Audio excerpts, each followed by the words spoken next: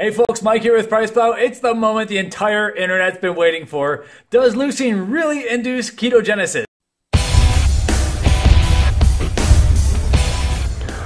Welcome to PricePlow. And so what I'm going to do here is take 5 grams of NutraBio's 100% pure leucine and then wait 45 minutes. I am fasted for over 10 hours right now. We're going to wait for 45 minutes and then retest my blood glucose and blood ketone levels. We've already seen that isoleucine took me up one day a little bit, took me down one day a little bit, which is kind of indicative of, it is both ketogenic and glucogenic. And so what we're eventually going to do is try to make the perfect BCAA ratio for me, at least. And so let's start off by testing my fasted glucose levels. I will state that I had quite a lot of ribeye steak last night and possibly too much protein yesterday. So let's find out if I knocked myself into trouble zone here.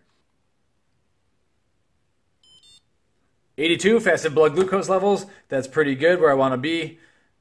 Starting ketones. You should have seen this ribeye. Grass-fed, made it on the Himalayan salt block.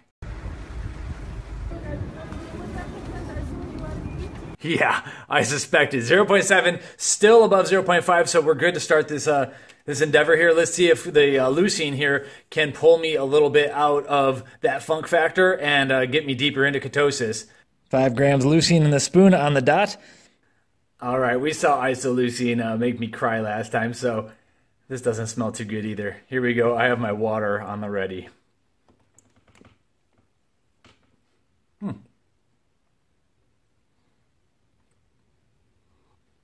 That is way better than isoleucine. I'm not saying it's great. Actually, I kind of like it for some weird reason. Isoleucine was terrible. This is got a weird, I don't know what, you can't describe these flavors, but it's, I don't know. I could see this like a cheese lover kind of almost liking this. All right, so that'll do it. Today's t-shirt is my Man-O-War shirt. You know you love it. The Kings of Metal. I'll be back in 45. Back. Any kind of movement? Blood sugar comparing to 82. Ho, we went up a little bit. Not sure if that's due to leucine or just things fluctuating. Let's find out where my ketones are at. We're going to compare that to 0.7. Whoa, that's a serious spike. 5 grams of leucine put me up 0.5? That's like more than MCT oil.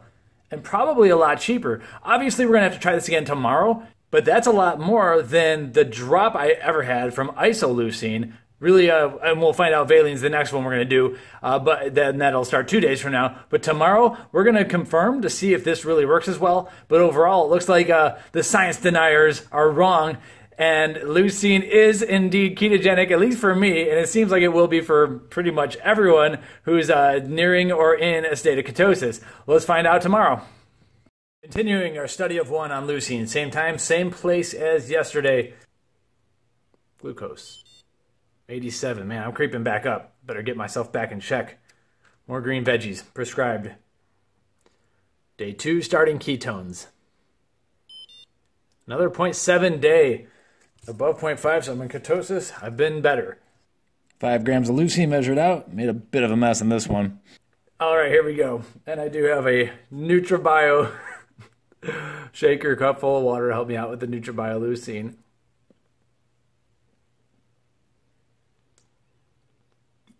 Oh, I handled that better this time. The aftertaste is, it's not good, but I like it. It's weird. So the isoleucine was way worse. Anyway, we'll be back in 45 minutes, and we'll finally sum up how this happens. But yeah, last time was 0.5 spike in ketones, so let's see if we replicate that again.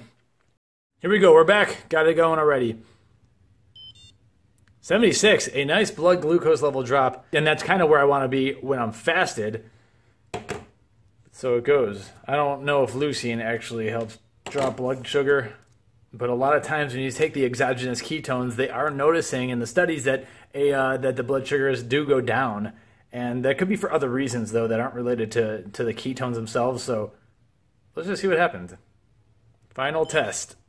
All right, 0.9, that's a little bit more what I expected. A small but nice rise in ketone levels. So we had 0.2 one day and 0.5 yesterday. And so in general, to me right now, it looks like if we have a 2 to 1 to 1 leucine to isoleucine to valine ratio, and I haven't done valine yet, so it looks like overall branched chain amino acids are hopefully going to be, even in a 2 to 1 to 1 ratio, are going to be more ketogenic than glucogenic, just because leucine seems to be quite powerful in doing this. And so no matter what, I've been enjoying these. I actually train with these alone right now, and I think I'm gonna be able to use all 3 BCAAs, but the only way to find out is to move on to the next video, which is gonna be valine, and then we're gonna start tinkering with all 3 of them. So subscribe to the channel. I'd like to say thank you to NutraBio. You can check to see if this lot number has a third-party lab test, but unfortunately it did not at the time of posting this video.